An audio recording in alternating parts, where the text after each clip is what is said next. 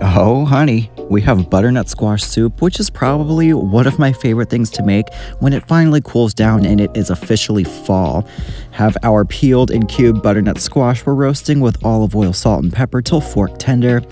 Then I have some sage, garlic, and shallots all roughly chopped that I'm cooking in some olive oil until fragrant, adding our chicken or vegetable stock, up to you, and then we're going to add in our cooked butternut squash using an immersion blender or a regular blender if that's all you have until a nice coarse texture is reached, topping with some maple syrup, some croutons, some crispy shallots, and some fresh sage, and one of the most comforting soups of fall if you ask me. You guys have to try it.